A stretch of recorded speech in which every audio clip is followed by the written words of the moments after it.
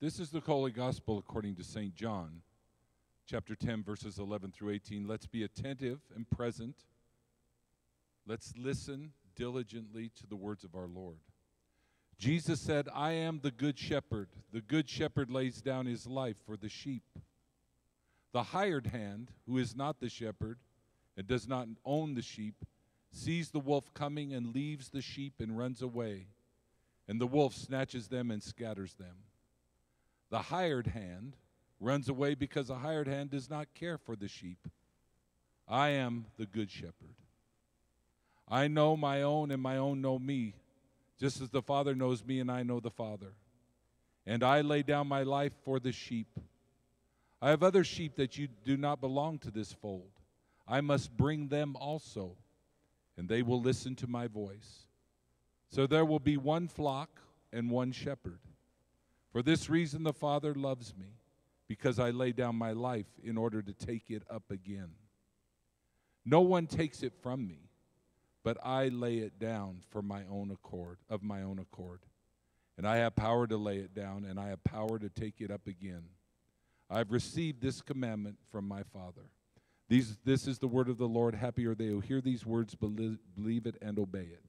Praise to you, Lord Jesus Christ. Hallelujah. Hallelujah. Hallelujah. Hallelujah. Hallelujah. Hallelujah. Hallelujah. Hallelujah. Heavenly Father, illuminate us, enliven us today with your word. Open our ears that we may hear fresh and new ideas and perceptions that will change us and transform us more into your likeness. And we pray this in the name of the Father, and the Son, and the Holy Spirit. Amen. You may be seated. This morning we are blessed. How many of you are thankful for something today? Being grateful is a powerful thing. I am grateful because today, one of the most profound shepherds and friends that I have ever associated with over the period of almost 20 years now is here with us. Bishop Cyril is here with us from Texas today. I want you to know something about Bishop Cyril. You haven't seen a lot of him, some of you, but he is one of the founders of the COCOA. In fact, I'll go so far as to say that everything we've done here, he's a founder of, because he has over the years sacrificed personally and from his community time, treasure, and talent to ensure that this cathedral seat is healthy. We need to thank God for a man like that. He's also a man that knows all my secrets because he's who I confess to. If some of you wonder, well, who does Bishop answer to? The man that I confess my weakness and sins to is sitting right here. He knows my flaws, my imperfections. We share intimately what we're supposed to share in life to grow, because you can never be transformed until you become intimate and confess your weakness to another person. Because that's what Jesus gave us the power to do, is to hear one another's confession and to forgive one another with no strings attached. Amen? Some of us, our lives are struggling because we're independent and isolated, and we're running our own life. And I always say this, if you think you're running your own life, tell me how good it's working out for you right now. You were not designed to run your own life. You were designed to share life with the community. And I've shared life with Bishop Cyril. He's coming today with a word for this community. And we need to be thankful for a man of wisdom. This man has more wisdom in his little finger than most people have in their whole body.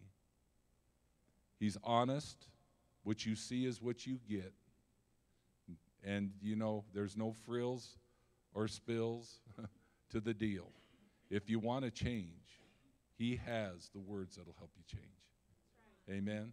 Let's stand to our feet and welcome His Grace, Mar Bishop Cyril from Andrews, Texas. Praise God. Sit down, I ain't nobody.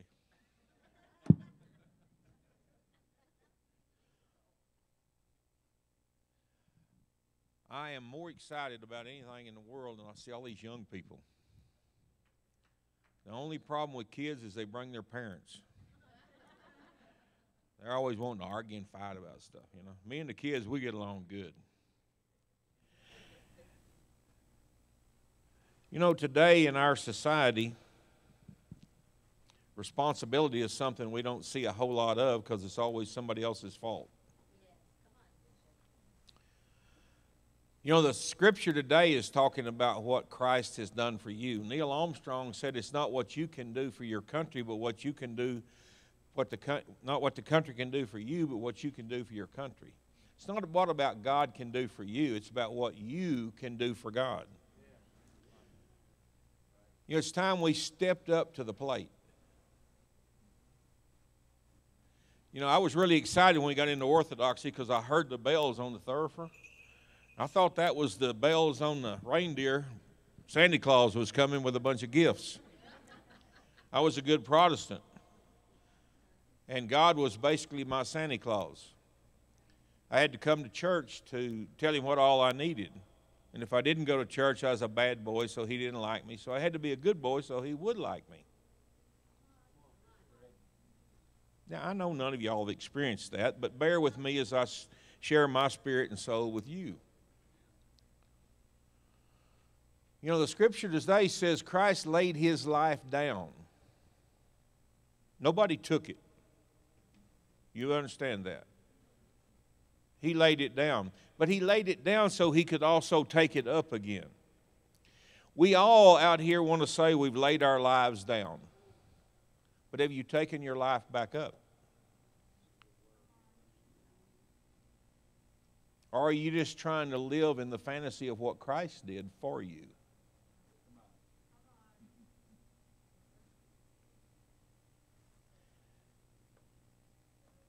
You know, Jesus said in John 14:12, he said, and I'll kind of summarize this, the things that I have done, you will do. So laying your life down is something that you are supposed to do.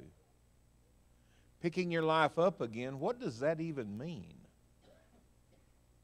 You know, I'm a guy, I've been to church, I've been kicked out of more churches than y'all all been in. Because I always had questions. You know, I wanted to know. Don't you want to know the answer to some of the hard things?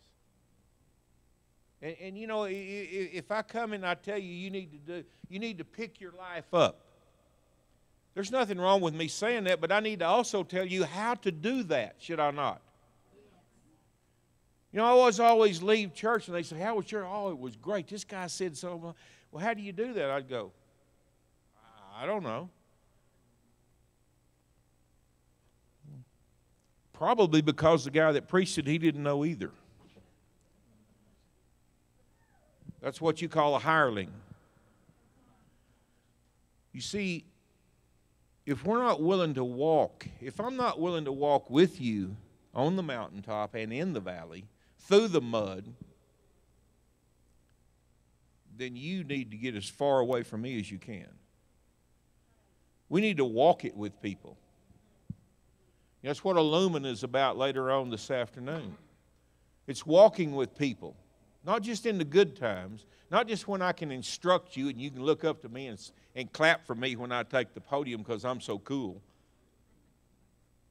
So you can walk with me when things aren't very pretty. When we're not winning the race at that particular moment. So let's go on here. We should lay our lives down. We should lift them up. You see, we were created in the likeness and the image of God. When original sin took place, we lost our likeness. You understand what I'm talking about? If I lose you at some point, raise your hand. I'm in no hurry. We have to regain the likeness of God. We lost that. So we need to understand here that Jesus didn't go to the cross so you could go to heaven and not go to hell. I hate to bust your bubble. That has nothing to do with what he went to the cross for. The original gospel says that he took on our humanity or our flesh. God came in flesh and he took on our humanity in order to purify, heal, illumine, and transfigure it. We are saved from something, not hell, namely death, sin, and the devil, in order to be saved to something else, union and communion with God. This is a journey. Excuse me. This is a journey of ever deepening love that lasts for eternity because God is an eternal being. So at this point where we decide to lay our lives down, we say, hear guys all the time. I come from a country, an oil field, and everybody's tough. So, I'd die for my family. Would you lay your life down, though?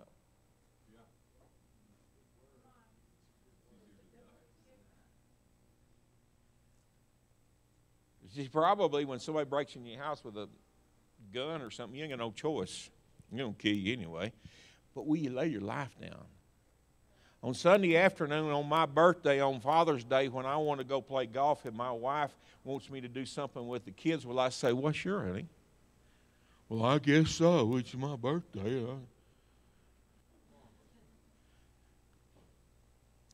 When are we going to grow up and be men and women of God and realize our life is not ours?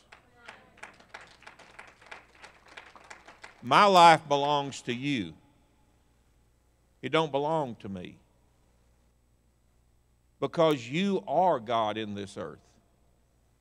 You are Christ in this earth. It's not you that sees the God in me. It's the God in you that sees the God in me. It's not you that sees the Christ in me. It's the Christ in you that sees the Christ in me. It's not the Holy Spirit that hears me by you. It's not you that hears the Holy Spirit, but it's the Holy Spirit in you that hears the Holy. You have to subject yourself to that and follow them. You have a responsibility. I used to, before I ever met the Lord, and I met Him because He found me. I didn't find Him because, I'll be honest with you, I wasn't looking for Him. My mother would call me and say, you going to church this morning? I said, well, hell no. I'm not going. Why would I want to go to church? I'm not ready to live that life. I'm having fun. That was a lie. I felt lost. I felt angry. I felt lonely. I felt insecure. Now, nobody knew that because that was the me that I didn't let you see. That was the reality I created, not the real reality I had to walk in. So, when we start looking at what we're saved from and what we're saved to,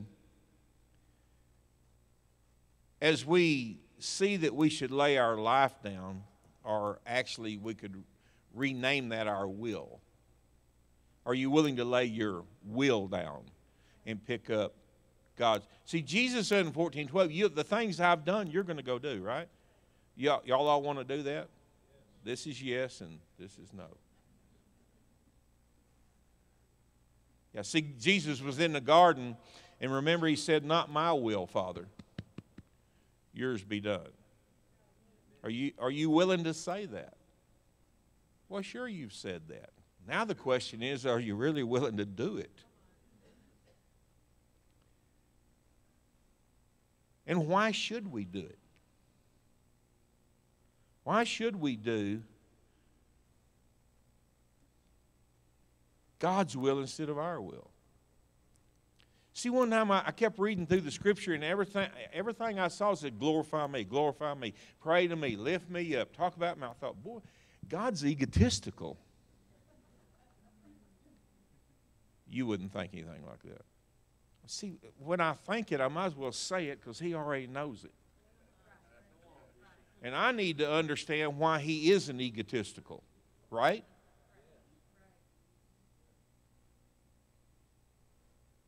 So if God wants me to glorify Him, what does it mean for me to glorify God?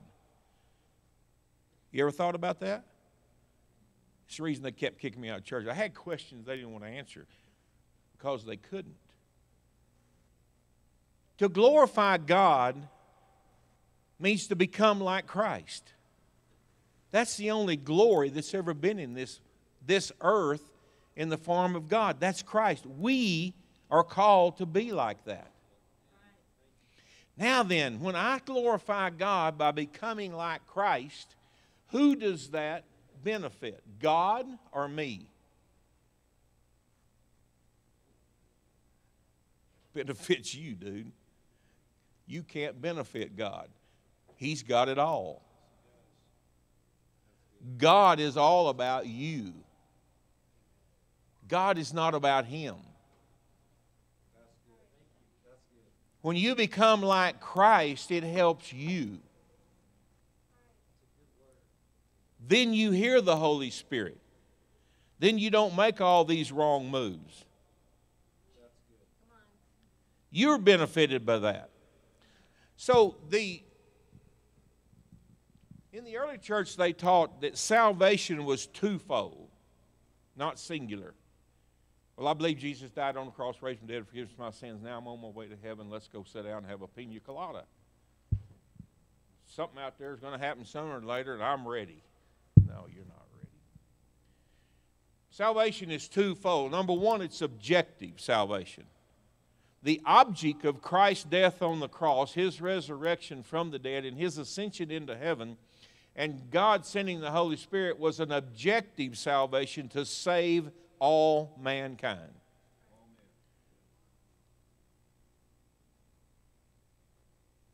Subjective salvation is when I say, not my will, Father, but yours be done. I have realized what Christ did. I've been born again now.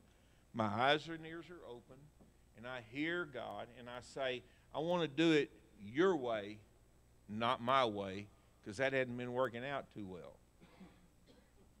So now I'm willing to walk with you, as Jesus said in the garden, not my will, right? So now we're going to do what Jesus did, right?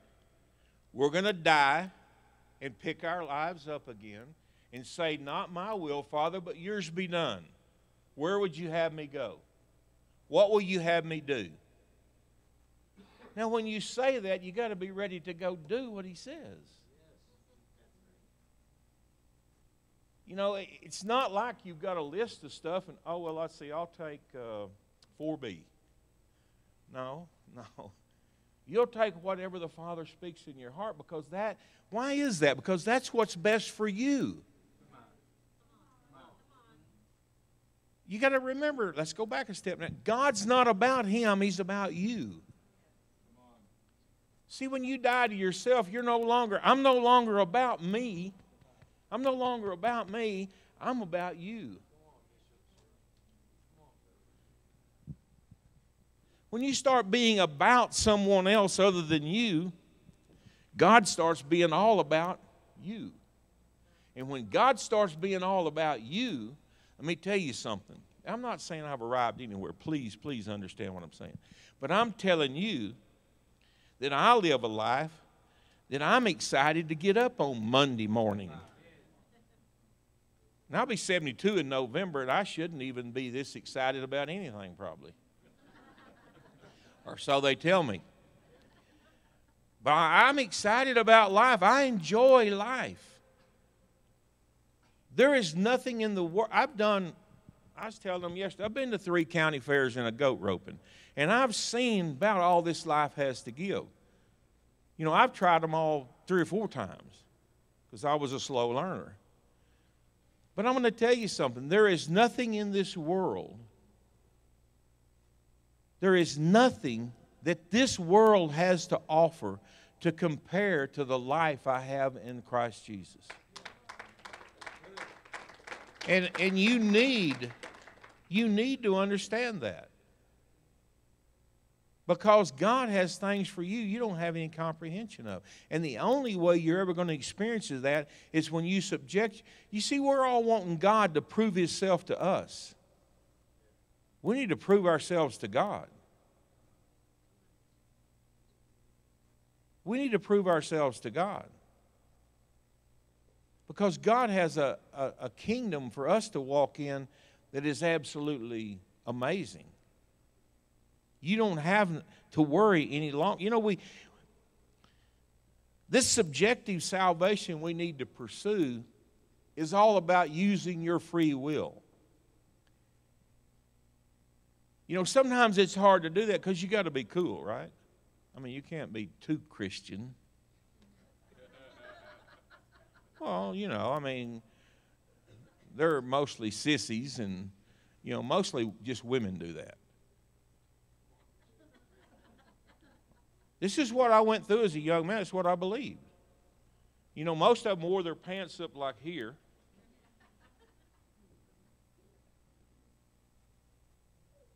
And the church was 75% women. I didn't want any part of that. So when the Lord called my name, I was the baddest dude on the block. And I come to find out, after I gave my life to the Lord and He called my name and I started trying to serve Him, that having people afraid of you is not what you want. Then I tried to start reversing my life because I wanted to talk to people. Nobody wanted to talk to me because they knew me in my small town and they were afraid of me. Well, how do you witness to somebody that's afraid of? Of course, if you tell them, I led a guy to the Lord in a headlock one time. That's the gospel. That actually happened with an interpreter because he was Hispanic. He couldn't tell he didn't know what I was saying. Now, I'm sure that guy was really impressed with the God in me. But ever since I've met God, I've been passionate. I had a preacher tell me one time, he said, you're the only guy I know that'll give God gray hair. But let's be wild people for God. You think you're a bad dude? You think you're the most gorgeous woman in the world? Let's use what it is God's give you to serve Him and help others.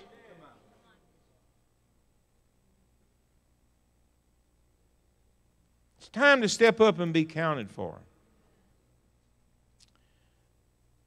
Subjective salvation comes only as we pursue God with all that we are, with all our lives, and in the reality God has for us, not the false reality we've created.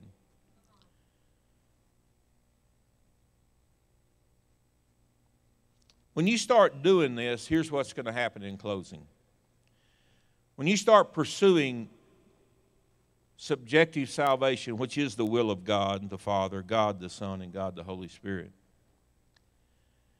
your big bad self that you project to everybody else, you start leaving that loneliness in your heart behind. That helpless feeling. I know you're tough. I know you got it all figured out. But that helpless feeling you have when all the lights go out and it's just you by yourself. I know how tough you are. I know how you got it all figured out, but I also know how your heart weeps inside of you. And you feel helpless and alone. That's going to go away.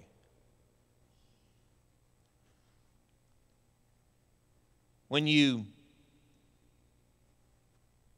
start to make decisions and you're confused.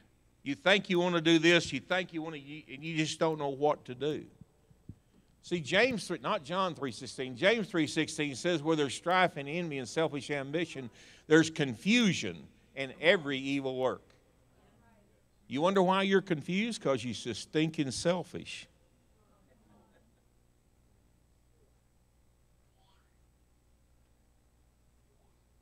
Jesus laid His life down so you could lay yours down.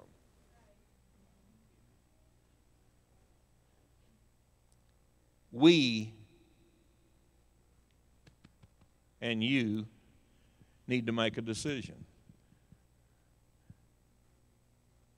Now, I've told God several times, why don't you just let me go back to like the Baptist church or something and sit on the back row and just, you know what I'm talking about?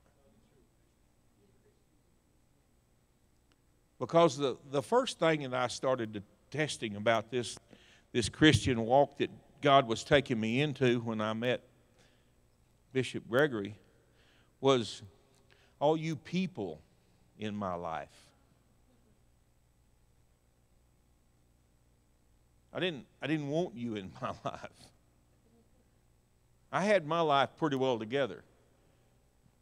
I like to hunt, I like to fish, I like to play golf, and I didn't need a whole bunch of sniveling, crying little people in my life to cloud up my view of those things.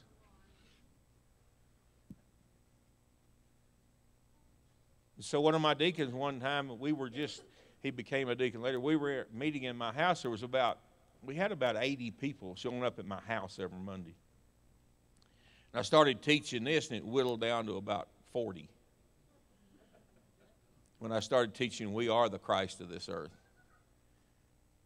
And he asked me one day, I was kind of in a funk.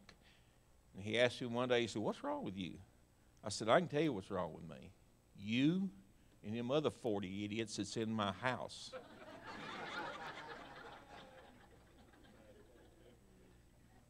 And he said, you're at a decision point, aren't you? And just walked off. Because that's exactly where I was. It was going to either his will or my will. I had to make a decision. Fun and games were over. Now it's time where the rubber meets the road. You going to step up or are you going to back down? That's where I can see in the spirit a bunch of y'all here today are. I want to tell you young people something. You don't have to take, you need to take the road I took because that teaches you discipline and a lot of reality about God you won't get by what I can tell you. You need to get down in the mud knee deep. But there's a lot of things I went through you don't have to go through. You don't have to do it the way I did it. You can walk in the kingdom of heaven, and in the kingdom of heaven there is nothing you need that's not there in abundance. At my church, I have a big bowl of candy down by my chair. And the kids come down there, and the parents say, "Let them have one." I said, "You be quiet. This is my candy." Right? And if they want to get a double fistful and fill their pockets full, that's what I want them to do, because that's the way it is in the kingdom of heaven. God don't say to you, "No, just get a little bit." God says, "Load up." See, you don't understand that theory because you're seeing a God that wants to judge you, get glory for himself, and you don't understand what the kingdom of heaven is even about. The kingdom of heaven is about setting you free. It's about taking the chains and the bondage that you're under off. I've got a grandson that just got signed at a junior college to play golf. And of course now when you play golf in school or football or whatever it is, you want to sign at LSU. Right? Or Texas University in Austin. So he come over to me and we were talking about what he was going to do when he got out of high school. And I said, "Well, you're fixing to go." Now he's 5'10", 185 and about 3% body fat. And he hits the ball like the pros. And he said, "What advice do you have?" He listens to me. He was raised in this faith. It's the only thing he's ever known. So he said, what advice do you? I said, "Well, you're fixing to go from big dog to hot dog.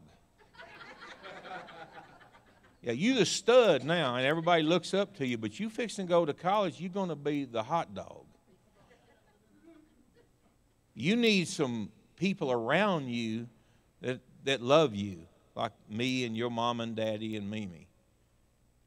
So he said, rather than he's going to Midland College, which is like 40 miles from us. He said, I want to be there in that process so you can minister to me spiritually. So one of the kids got a scholarship at like LSU. He said, well, I'm going to LSU. He said, you're going where your mom and daddy and all your friends think you ought to go. I'm going where I want to go. For 18 years old, that's a lot of wisdom. That's a lot of wisdom. I want to encourage you young people. Get you a mentor.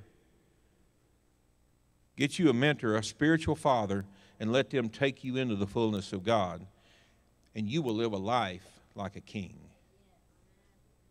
Amen? Let's lay our lives down and pick up the likeness of God and become as much like Christ as we possibly can. If I took too long, I'm sorry. I love you guys. Have a great day. Praise God. Let's stand to our feet for a minute. I want everyone to stand. Alex, if you would activate the music for a second. I don't know if you realize how simple but profound the gospel is. Everybody close your eyes for just 1 second. I'm asking you to close your eyes because I want you to think of your own life right now. It takes help to lay down our life.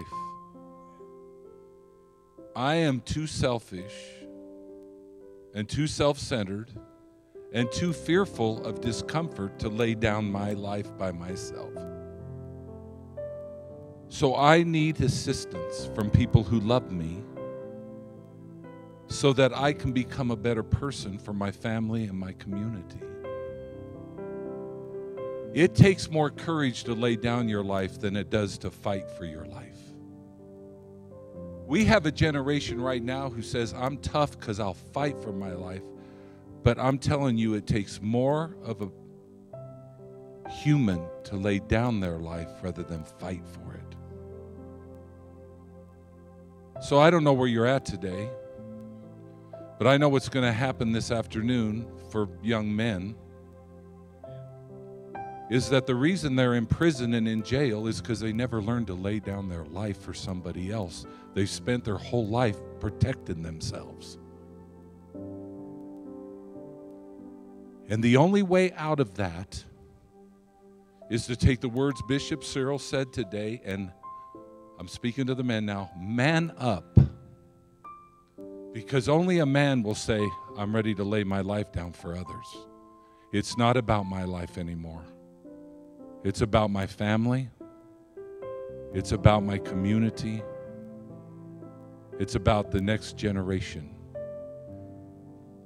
And women, you have done an unbelievable job of holding the church together for a long time, and you are equal with a man. There's in the spirit, there's neither male nor female, but we have to pray for the men of the next generation to quit playing with toys and games and quit living in a fantasy world and lay down our lives so that we can take up our life in Christ and reach in that bowl of candy and grab handfuls and handfuls until our pockets are stuffed and go share it with people who's never tasted the sweetness of the kingdom.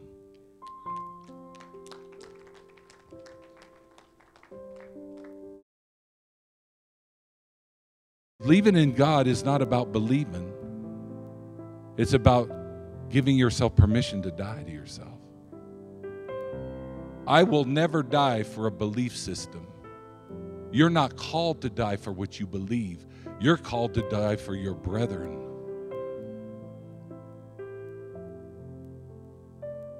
And I'm here today to say that God is doing something in Denver, Colorado. He's doing something in this community that is going to cause a light to shine in this dark, confused world where men who were once pussies become men of God. And I'm sorry if that term, I'm talking about, we need to be bulldogs for God, wild men for God. And today, I want to thank every one of the faithful women, mothers, daughters in this house, because you have given this house permission to let the men step up and grow up and lay their life down. Father, help us today. As we take the Eucharist, we take the words of our bishop. We take the words of grace that he has given us. Yes, Lord.